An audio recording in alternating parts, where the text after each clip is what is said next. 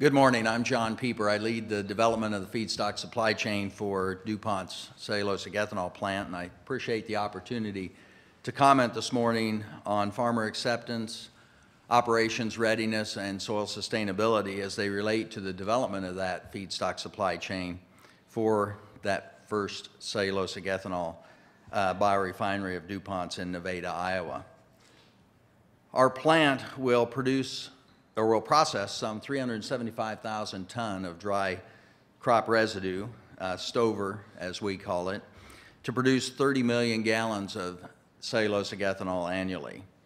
In this highly productive area of the U.S. grain belt, we're targeting at commercial scale the partial stover harvest of about 190,000 acres, about 25% of the total corn grown annually in a 30-mile radius of our plant, into which we do expect our supply chain to settle. We designed our supply chain to start up around a service provider model, offering farmers in the area a contract to purchase their stover and provide collection and removal service. By providing us access to their residue blanketed fields following grain harvest, farmers can divest themselves of their problematic excess corn residue.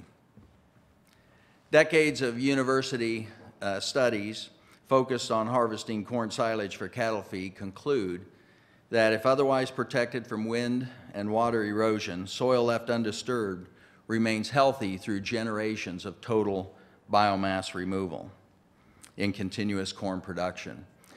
Our innovative farmers in the areas understand that, and they trusted our hypotheses that was based on USDA general stover removal guidelines that in their cornfields, which produced 180 bushel of grain annually or more, we could remove 2 ton per acre of their residue.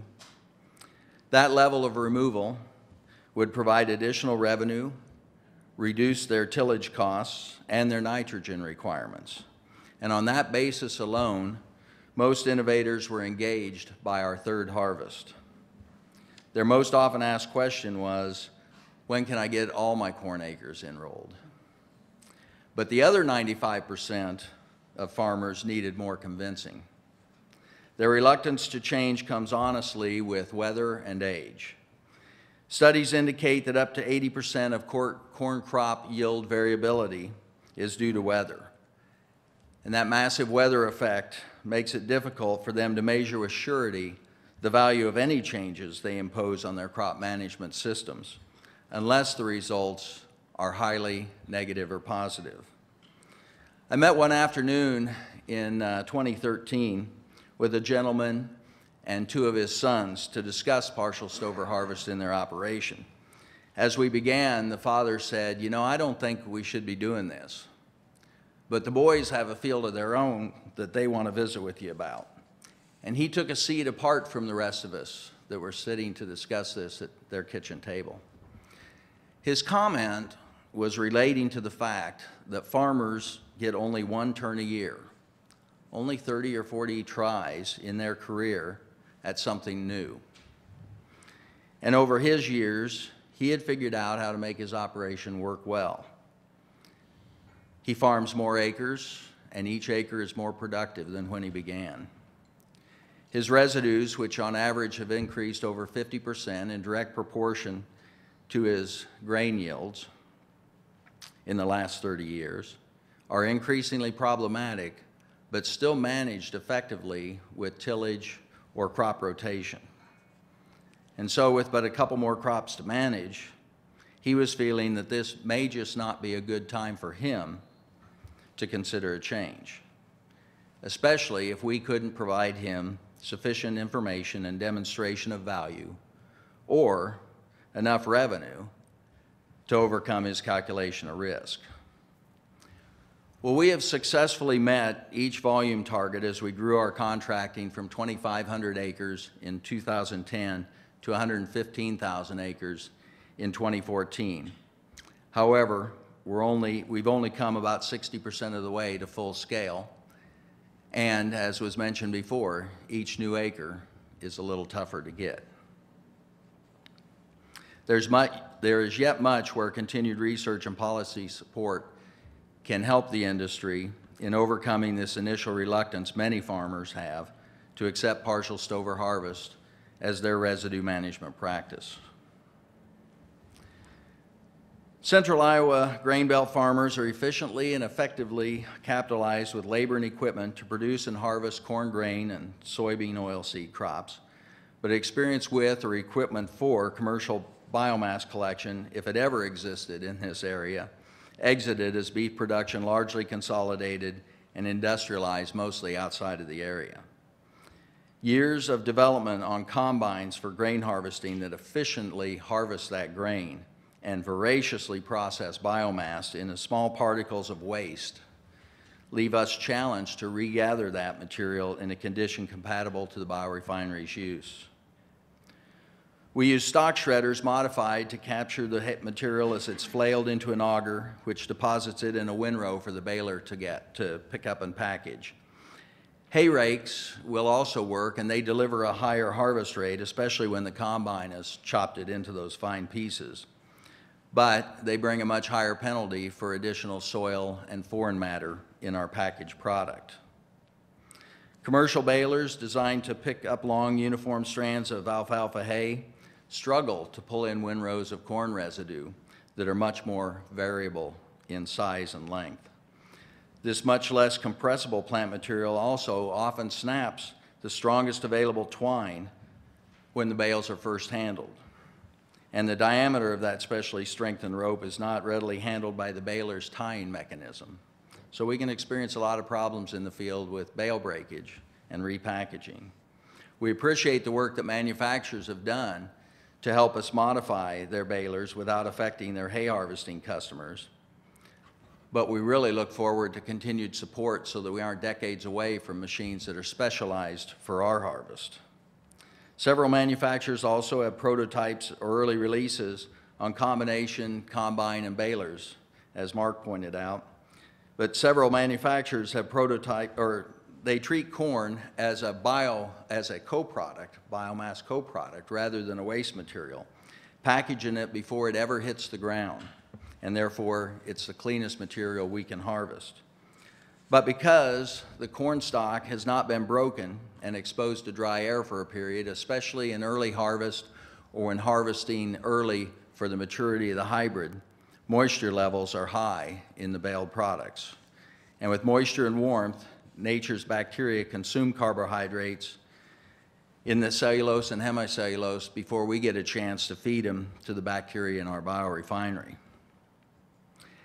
And so, managing cover for water protection from above and preventing the wicking of water through the ground below in storage are critical issues for us, as well as lightning strikes or the management of any fire of any origin remains a significant bane for our industry that has no acceptable solutions in today's harvesting of biomass.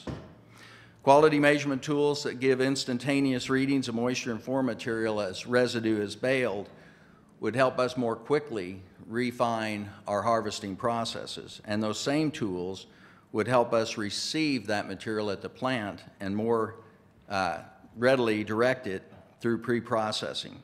But those are not commercially available today.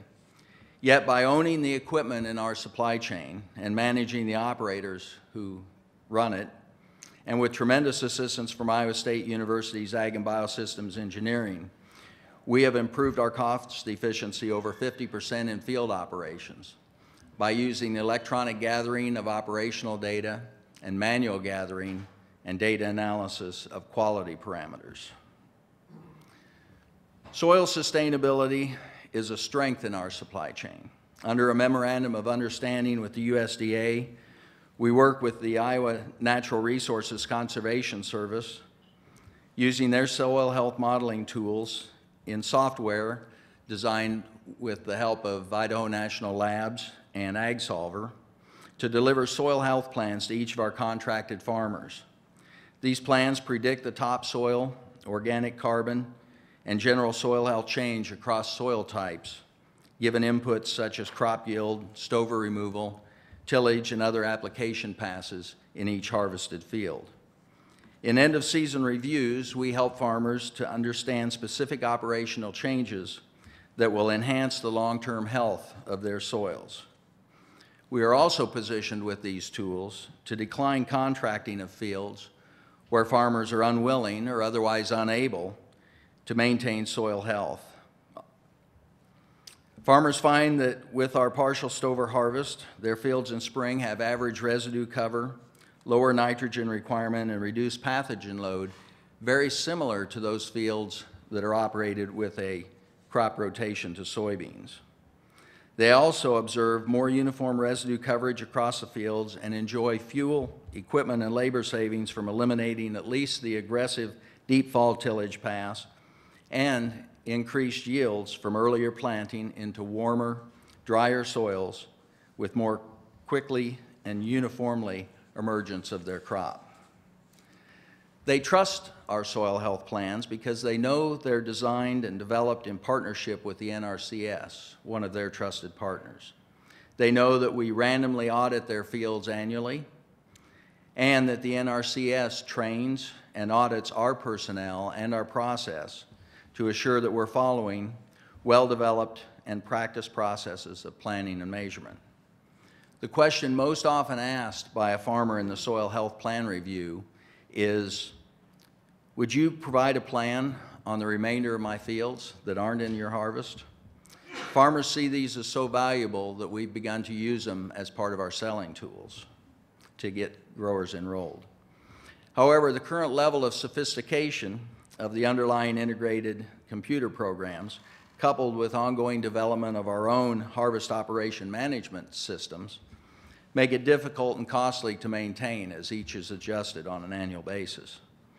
And our field audit process, verifying practices and results through physical field cover and erosion measurements, is labor-intensive each spring, greatly limiting our opportunity to expand and improve the program, regardless of requests from growers. Additional research to demonstrate and document how, not if, stover harvest can be integrated into crop residue management practices on every farm and every field and each soil type in a sustainable manner is a valuable opportunity before us. It's been an interesting experience for an old farm boy who made a few bales of corn stover back in the day and even stacked some, to be gathering and packaging some 200 to 300,000 bales in a 70-day window during which we get to operate our equipment 28 to 32 days on average. And to understand that we're only about 30 to 45% of full scale at that level. In the broader sense, policy that supports soil conservation will support cellulosic ethanol. Partial stover harvest is a pathway to reduce tillage, saving farmers expensive fuel-consuming aggressive deep fall tillage. It's a path to no-till, ending the destruction of soil structure and microsystems. And it's a path to cover crops, the ultimate soil-building cropping system which takes advantage of available spring and fall sunlight to generate additional root mass, which allows microbial bacteria, fungi, and earthworms to flourish. And that's what builds soil organic matter and long-term is beneficial to overall soil structure and health. The cellulosic industry is a great opportunity for production agriculture. Management of residue by removal is a strategy that can allow corn yields to reach genetic potentials. It's the way we will all farm one day. Let's work together to make that day soon.